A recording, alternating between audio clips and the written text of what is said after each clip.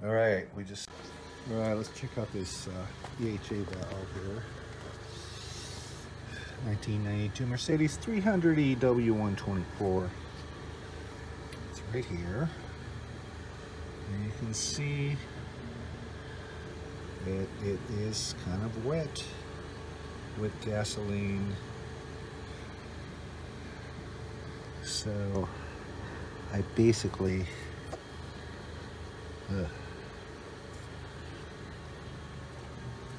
clean it off with some carb spray. Just decide to let go, they just let go.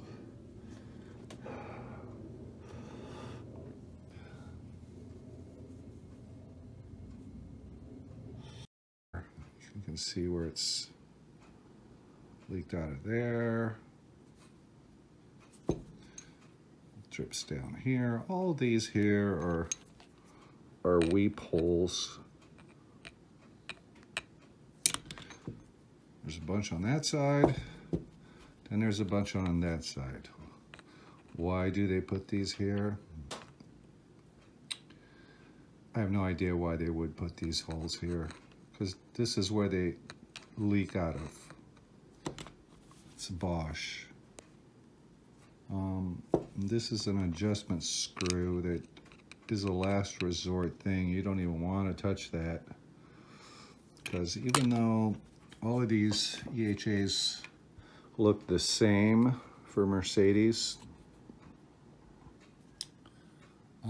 each one of them is tuned, factory tuned, to the type of motor it's going on. So like I know I tried I had a 300 SC in 1990 with an M103 engine, and I figured, oh, EHA, it's all, you know, it's the same.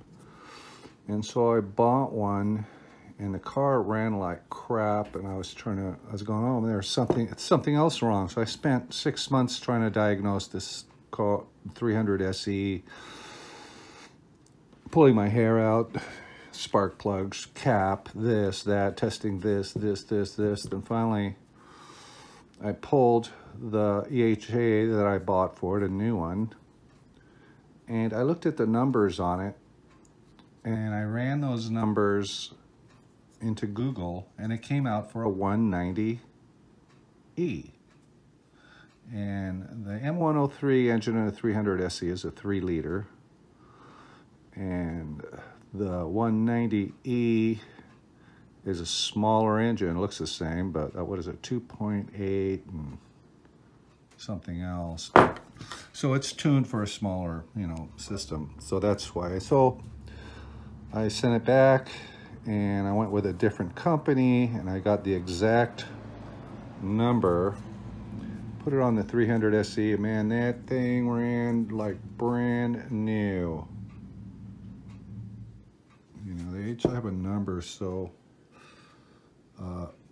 what you do is you focus you. What you do is you write that number down, and you search the internet. And there's interchange part numbers.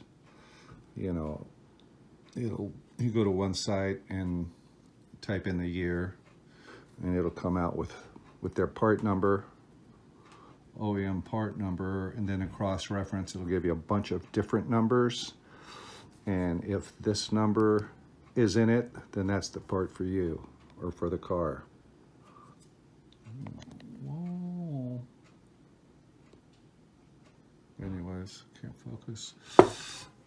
So that's about all I have to say about an EHA. Now, I'm gonna order a new one. My son's paying for it. He's not real happy about it. I said, well, it's a 28-year-old car. Things wear out. It's got over 140,000 miles. Some parts just wear out after a while, especially these things. It's cheaper to spend the $300 than going out and buying another car. You know, no, we never buy new cars because, you know, we just don't. I always buy used cars with a little bit of mileage on them. but this car, we've, you know, I've redone the head gasket on it. I've done a lot to it over the last 10 years. I mean, we know that car inside and out, and we know exactly what's wrong with it, what needs to be fixed, like this. So do your homework. I'm going to be getting a new one, installing it, and putting it on my channel, and we'll see the difference. What the car was exhibiting was a really unusual startup, very cold startup, kind of, you know, just not idling well. The car still ran good, but another couple of months of driving it with that leak, it would start just crapping out, and it just gets worse and worse and worse. There's some kind of a diaphragm in here.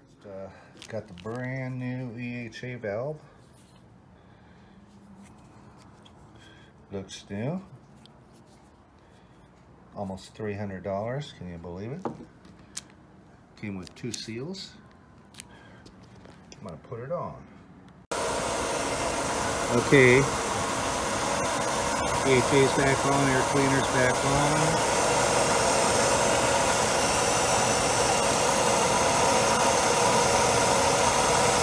And the duty cycle, Hertz duty cycle is working again. I have to adjust it up a little bit, let the whole thing warm up, but if you noticed in the previous video, beginning, I wasn't getting anything like this. This is normal. Should be fluctuating like that. So I do believe that a bad EHA valve leaking will mess up your duty cycle. You won't mess it up, but you won't be able to read it.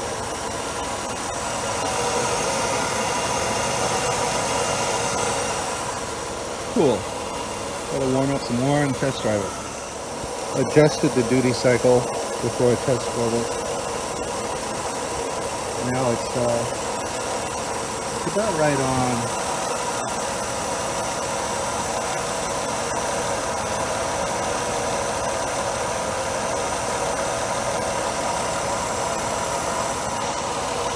From what I understand,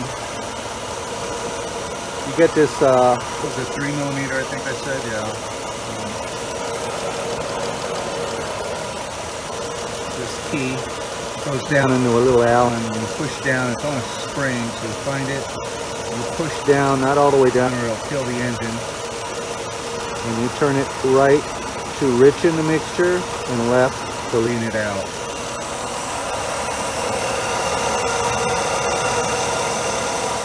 Perfecto. Got her test drive. Alright. Perfect idle. It's in park. Or no, it's in drive. Try to give it a little bit. It seems like it has more get up and go too.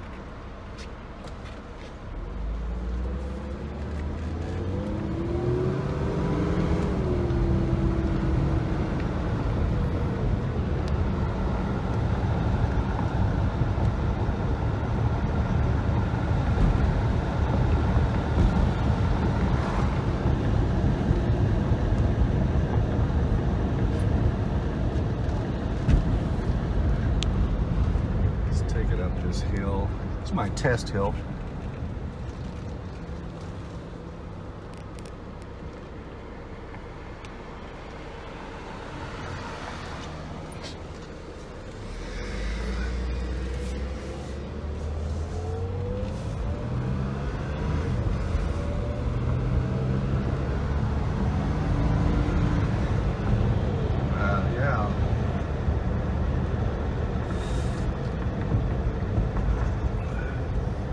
Said a new EHA will breathe new life in your engine.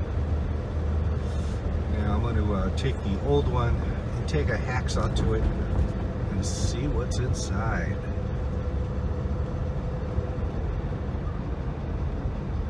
Yeah. Oh.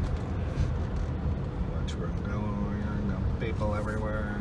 Dogs, kids. hazards. Yes, yes.